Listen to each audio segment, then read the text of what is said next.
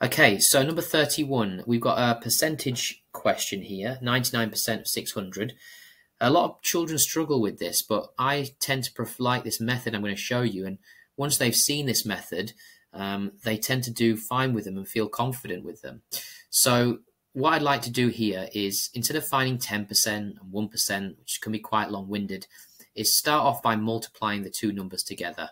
Okay, so 600 times 99. We will have to do long multiplication, but I'll show you at the end how it gets a little bit easier. So 0 times 9 is 0, 0 times 9 is 0, and 6 9 is 54. Let's put our placeholder down when multiplying the tens. 0 times 9 is 0, 0 times 9 is 0, and 6 9s are 54. Okay, let's add them together. 0, 0, 0, 0, 0, 0, 4 and 0 is 4, 5 and 4 is 9 and 5.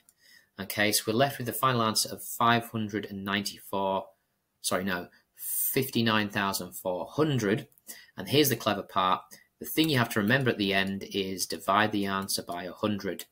And when you've got these questions, usually all you need to do is cross out two zeros.